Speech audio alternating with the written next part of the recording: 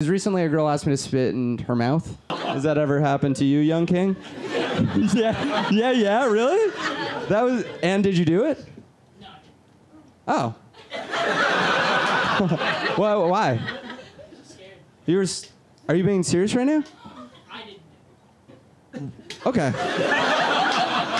I don't know why I thought you'd be like standoffish and toxically masculine, but you're like vulnerable and honest.